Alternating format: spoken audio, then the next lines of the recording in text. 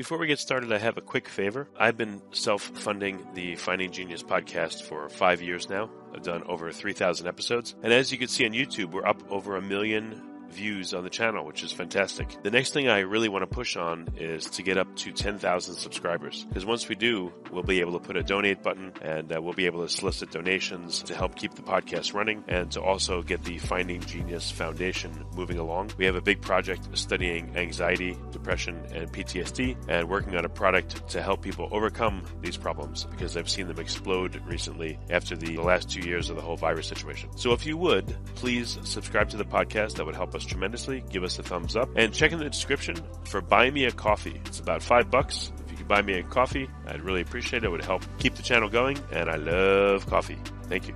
Do you struggle with a lack of focus or energy? The team at Physician Designed knows the feeling, and they can help. Brain Support Micro PQQ and Microactive CoQ10 both use a proprietary blend of PQQ and CoQ10 to maximize the boost you need without any negative side effects. Studies show that Brain Support Micro PQQ and Microactive CoQ10 lower fatigue, anxiety, and depression while increasing mental acuity and awareness. Feel the difference for yourself today. You can save 30% on your next order at physiciandesigned.com. Just use the code GENIUS during checkout. Again, that's GENIUS to get 30% off at physiciandesigned.com.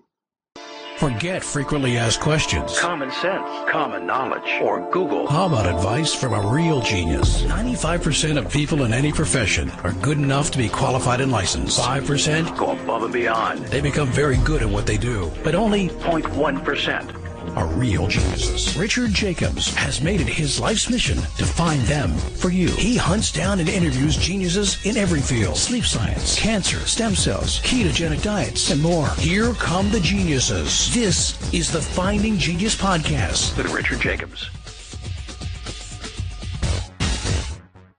Hello, this is Richard Jacobs with the Finding Genius Podcast. I have Byron Johnson. He's a distinguished professor of social sciences at Baylor University.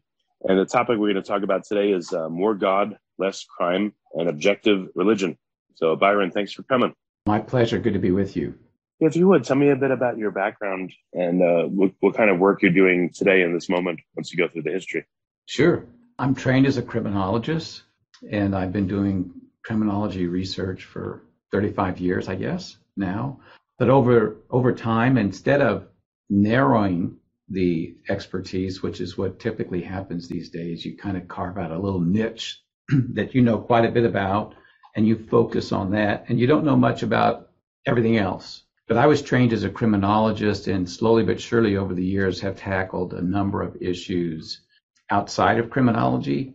And so my interests have expanded, and just an example of that is our current most recent project is on human flourishing.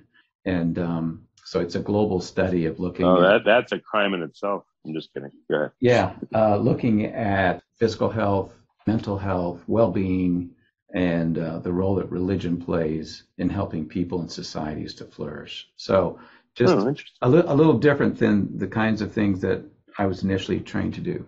Well, I don't want to make it all about criminology, certainly, but I've never spoken to a criminologist. So what are the main specialties or sub areas of criminology, and what were some experiences in it that shaped you to? Sure. Yeah, criminology has a bunch of subfields, and so some people are interested in economics and how those issues related to the economy influence crime. So, for example, poverty, unemployment. There are so many poor people, and most people that are incarcerated just happen to be poor. But most poor people don't commit crime. So it gets rather complicated. Some people study the family. Some people study, age, because age is a predictor. And other people look at a host of other kinds of things that are related to the likelihood of committing criminal acts or deviant acts.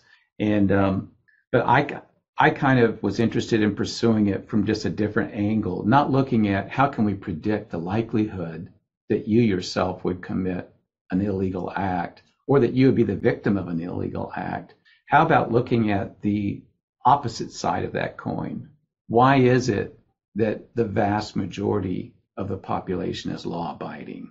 Why do they do the right thing most of the time, instead of looking at the very, very small percentage of people that actually break the laws in society? What can we learn if we look at the opposite, what I would call pro-social behavior?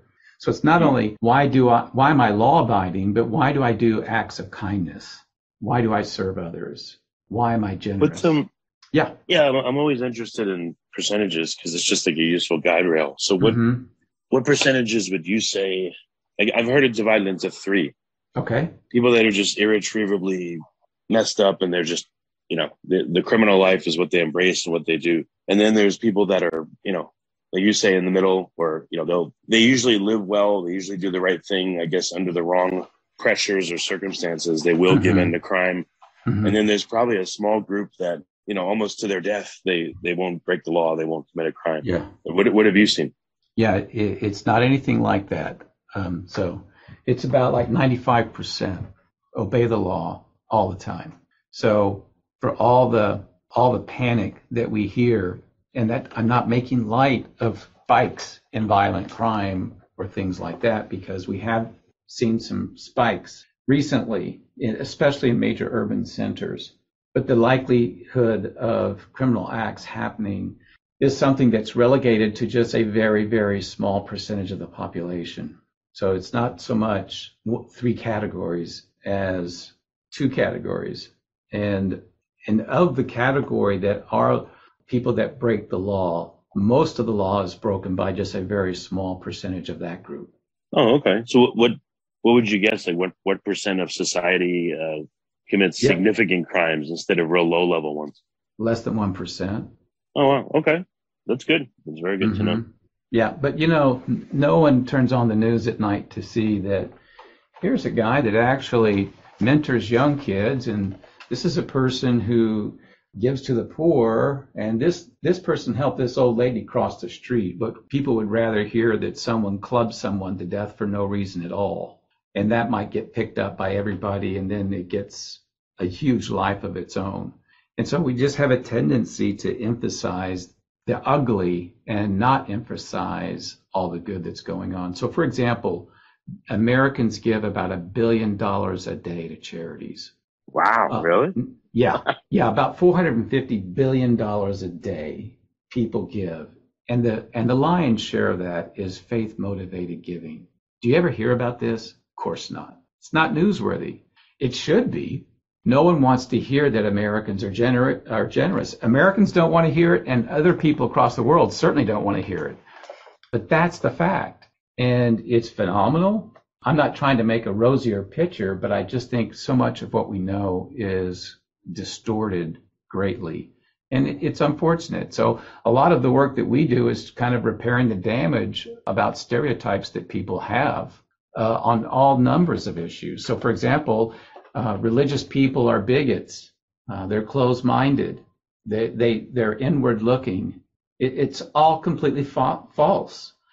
People of faith are the most open-minded. They're least prejudiced. And so, again, I think there's a stereotype of what things look like, and most of the stereotypes that we have in the media are wrong.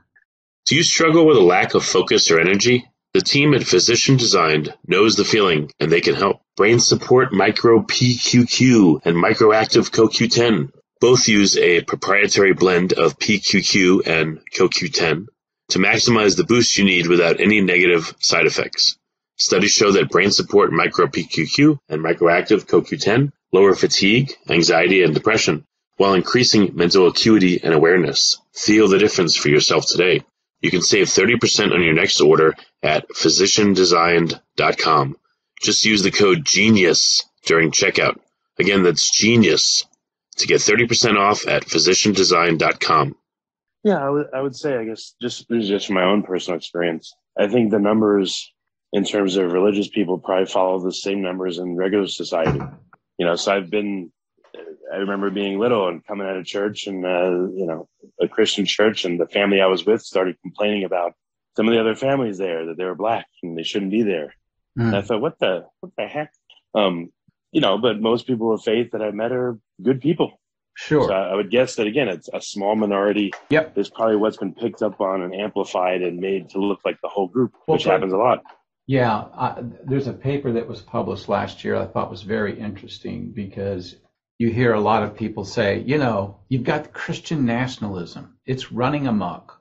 Look at all these people that voted for Trump, especially these evangelicals. It's just what we thought. They can't be trusted. This study that I can send to you documents scientifically that it's the unchurched, quote unquote, Christians that overwhelmingly voted for Trump.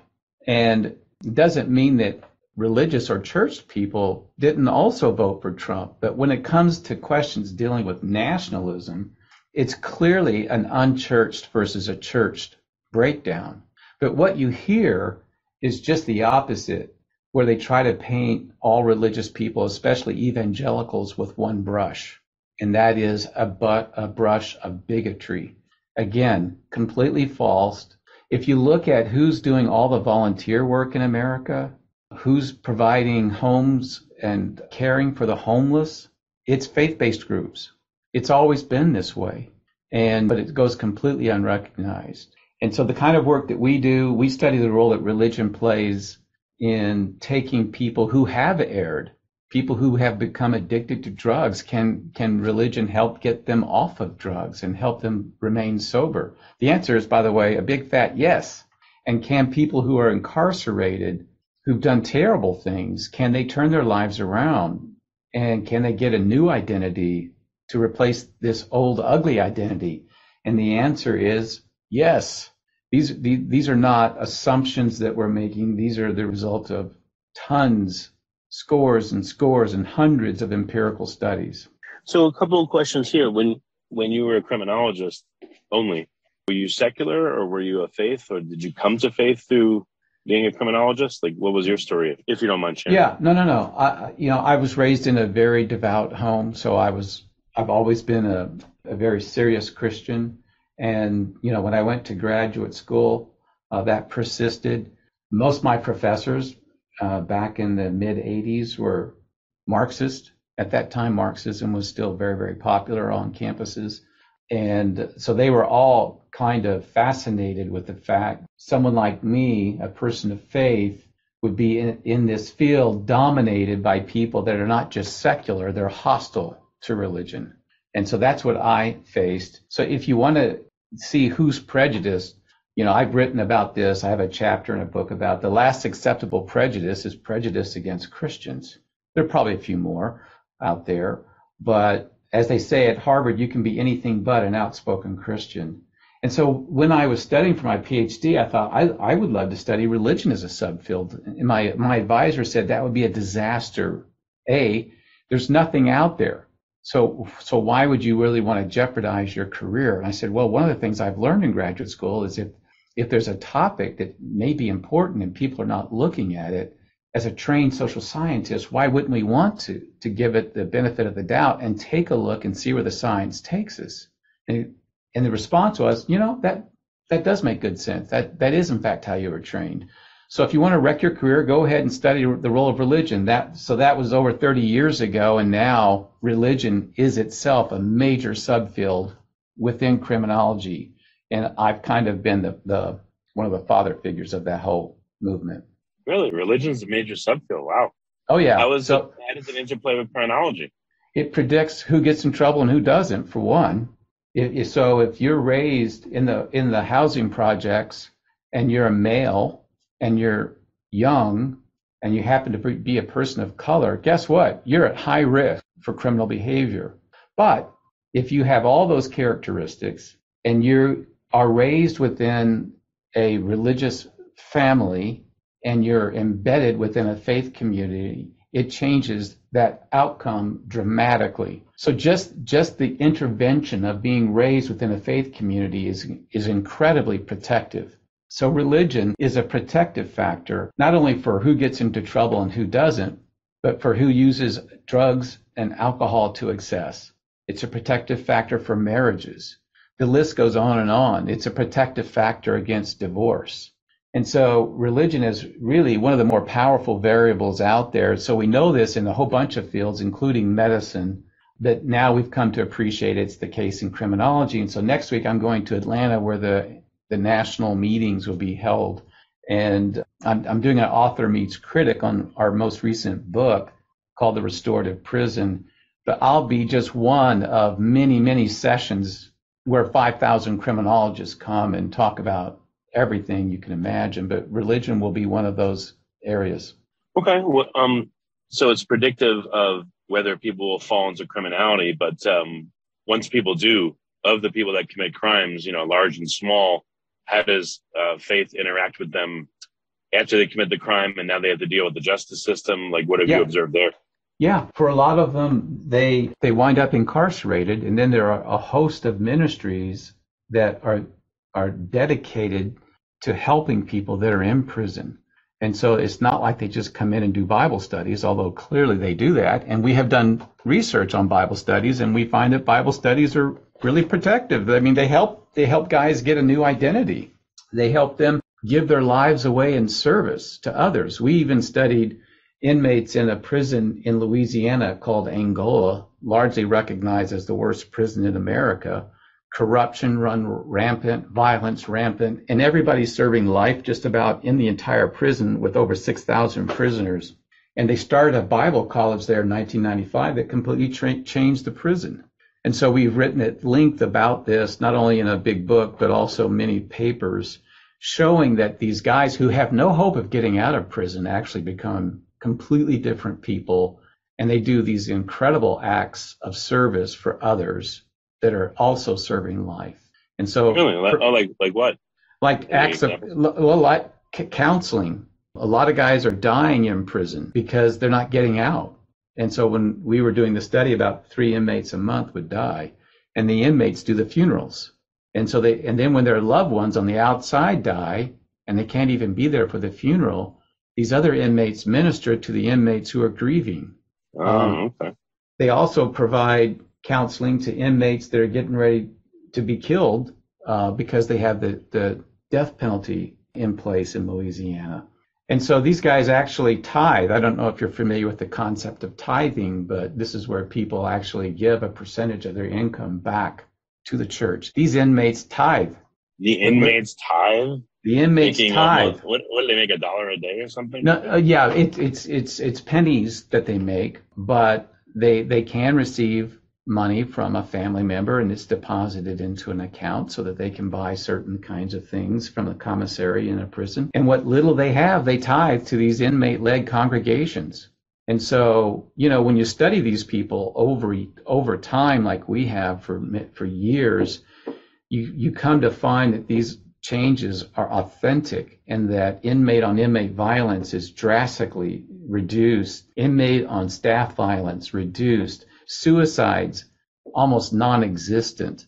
And so it's this, instead of thinking of prisoners as liabilities that must be managed, how about thinking of prisoners as assets that need to be cultivated to improve our prisons? So most of my secular colleagues would say that the answer for our current prison crisis is to let everyone out, or even better, destroy the prisons because they're so bad. And I would say that the answer for our prisons lies within our prisons. It's the inmates themselves, inmates that find God, find hope, find meaning and purpose that they never had outside. I've been told by hundreds and hundreds of inmates, I hate that I did all those things, but at least now I can admit I did them. I'm glad I'm here because I got my life back. I found my life here, and now I want to help others. And so there are many inmates that would say, and I think that they're right, we want to help people on the outside who don't have the peace and contentment that we do. Because as you probably know, Rich, suicide, depression, anxiety, what we call deaths of despair, suicides and overdose deaths are at record highs and have been increasing every year now for some time. Yeah. And so you could argue that people that live in the free world like you and me are more confined than our prisoners who are behind 4 walls. And so for many of them, they have found a freedom that if you go in and you watch, you can see it, you can feel it, and then we can actually measure it. Yeah, that's amazing. Well, I know, a few friends, one of them, the church did like a seminar on how to have a better marriage.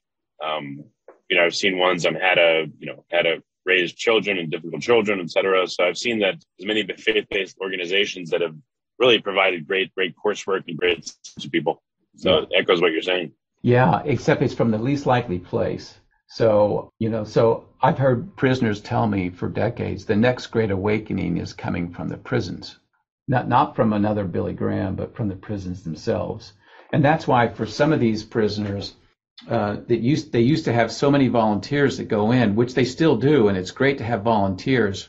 But in some of these prisons where the inmates are so active and they've now gone to seminary and they've become what they call field ministers, these guys lead congregations, they lead worship in the prisons themselves, and they're so much more powerful than people coming in from the outside.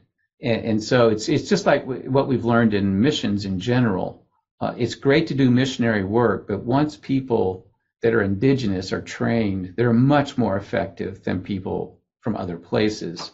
And I think that this is what we're finding in prisons, and we're finding it in drug treatment programs too. After all, if you were an addict, who do you think would be better to help you with your sobriety? Someone who's never experimented with drugs and don't know what they are, or someone who used to be an addict and has gone through the same things that you have, but now they've been sober for 20 years. Yeah, no, it makes sense. What about the criminal justice system itself? Are there any faith-based police groups or judges or prosecutors, or is that invisible and you'll never see it? It's all there, but it's under the radar.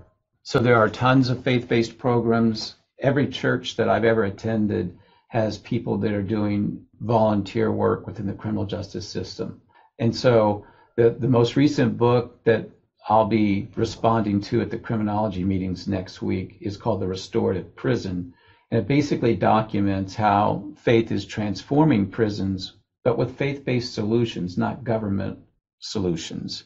Not that the government can't be a great and active participant, but that faith really is, and this kind of goes back to the founding of jails and prisons in America.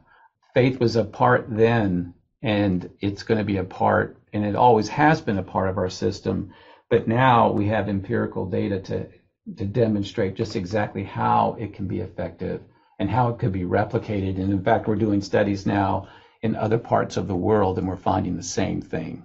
Well, what happens when you'll have again like a judge or there are people involved in a criminal case? At least some of them are of faith. What's the difference in outcomes? I know it depends on the case, but still.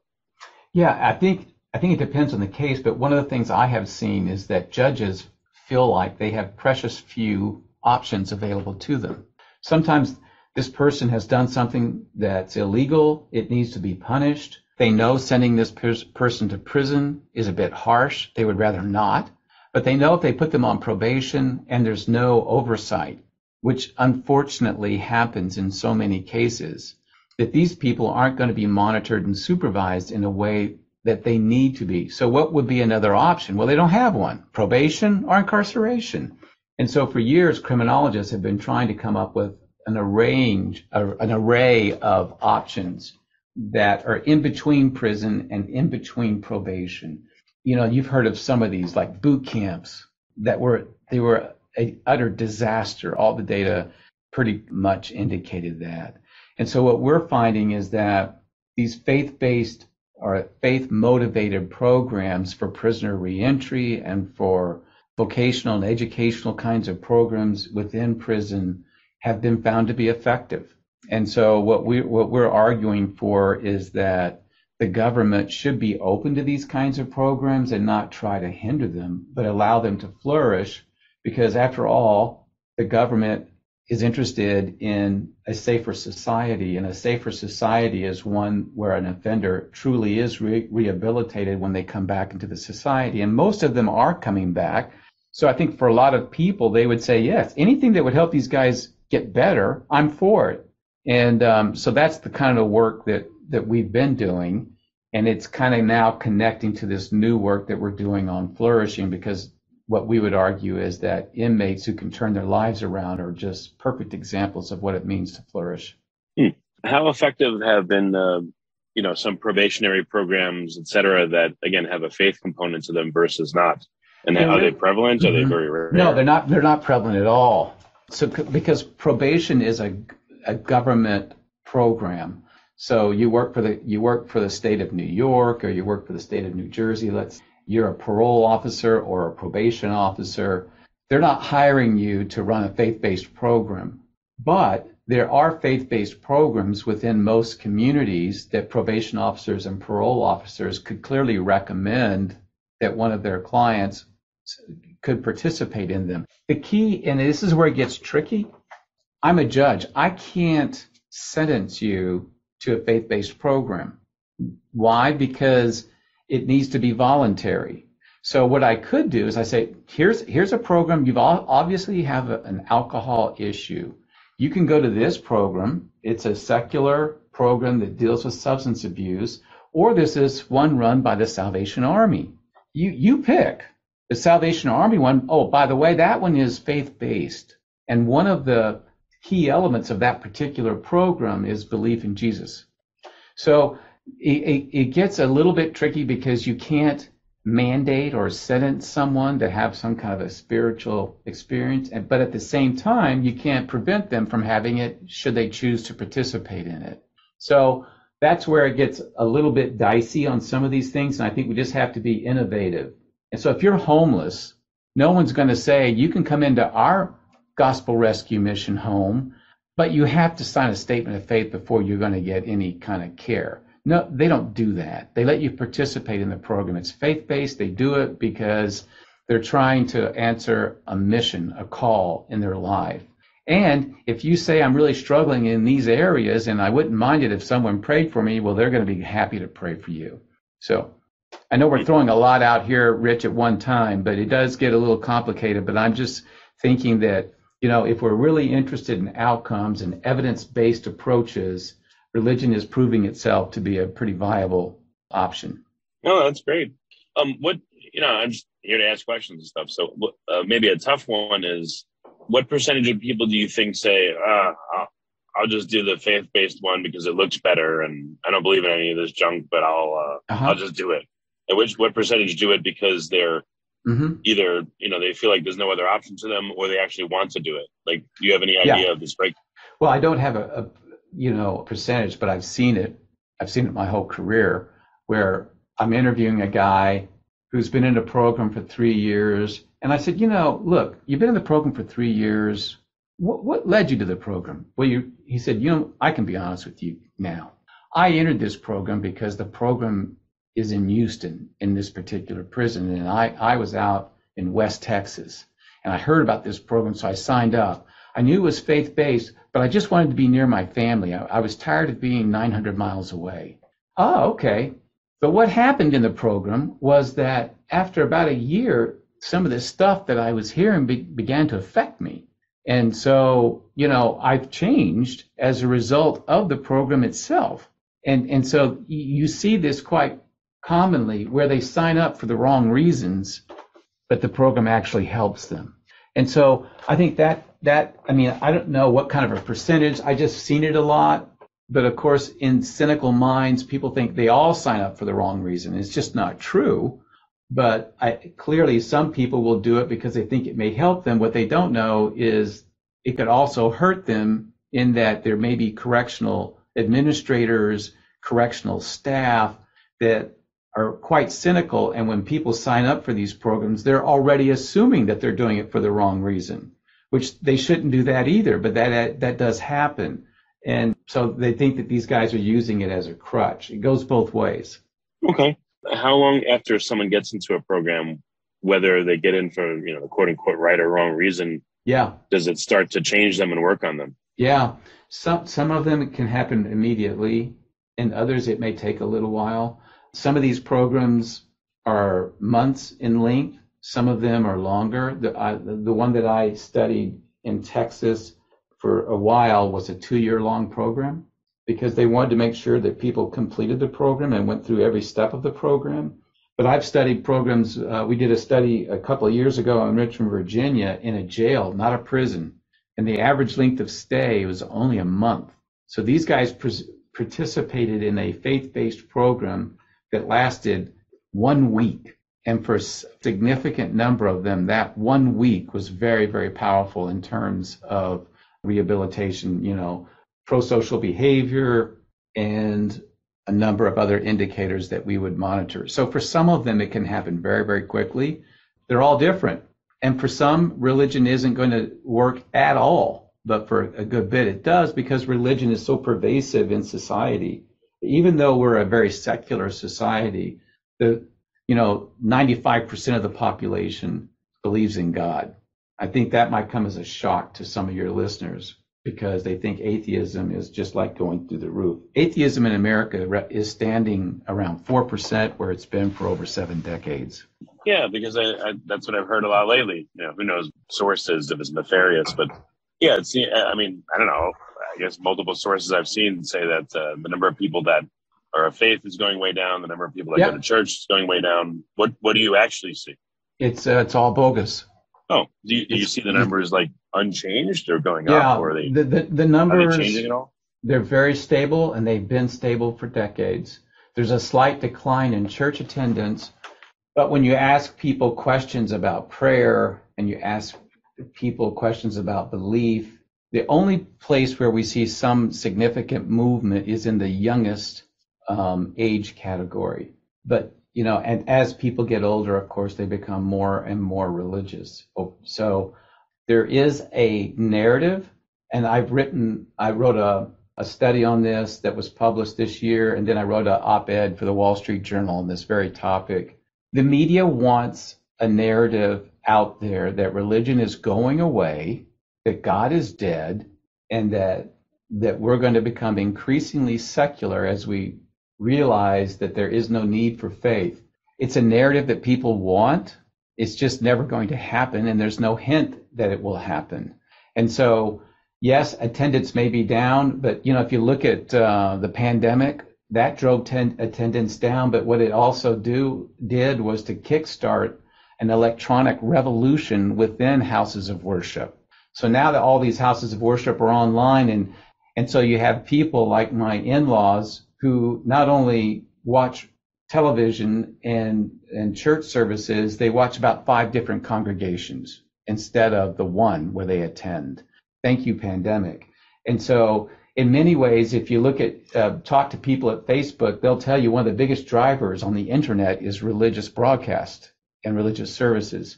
So there are Bibles. They'll also tell you that, they shut your account down a lot of times too. Yeah, and so I think at times we're led to believe the wrong things, and people think if you hear it long enough, you'll believe it. Just like you were saying that America is a faithless place. Yeah, but about 95% believe in God, but it's becoming faithless. So where are all the studies indicating atheism is on the rise? They don't exist. We've got studies proving just the opposite, but yet this narrative is so powerful because the media, I think, wants to tell a certain slant in their story making about faith in America. I guess just to make a bad joke, people are putting their faith in the narrative that faith is going away. Yeah, that's about right. That's right. So all that you learned, how do you put it into practice to better, the treatment of prisoners or better their outcomes? I mean, what kind of programs have you come up with or helped foster to improve things? We evaluate programs all the time. And if these programs are effective, in everything we do, we publish. So maybe I can give people an address where they can go and just read this stuff for themselves. All of our studies are published and they're there. So it's www.baylor, BaylorISR.org. And if they go there, they'll just click on me. I founded the Institute back in 2004. It's the Institute for Studies of Religion. And if they click on my face, they'll see another area where they can click on studies. And so all our publications. And so we're continually uploading the website so people can download these publications for free.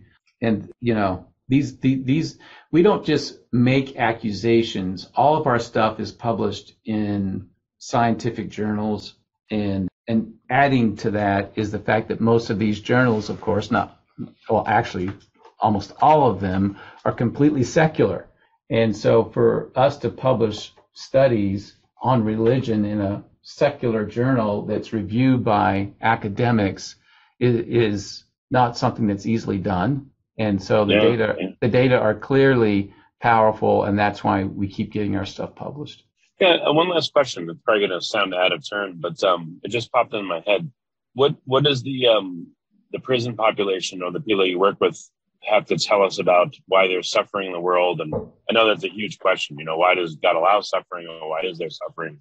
Do they have a better answer because of their experience in life? I don't know. I wish you had a couple of inmate ministers right now, Rich, on the call to see how they would answer that question. But I think most of them would say we live in a broken world, and a lot of this pain and suffering that happens certainly isn't pain and suffering that God has caused. It's pain and suffering that people have caused. And it's like blaming God for the fact that we have pollution. We don't deny we have it. We have it. No one's happy about it that I know of. But this is what happens. And so, but what if there's a way in which people motivated out of a particular calling can bring relief of that pain and suffering that people experience? I see it every day. What if they can do that? Can they make the world a better place? I certainly think that they can. That's obviously what we're hoping to do with the Global Flourishing Study, is recognizing that a lot of people are not doing well. And what can you do about it? Well, one of the things we want to find out is what determines how people flourish, and why are some people not flourishing. And I think the findings from this global study will be very revealing, but I think we already know that, money doesn't make people flourish, and happiness is not equal to flourishing.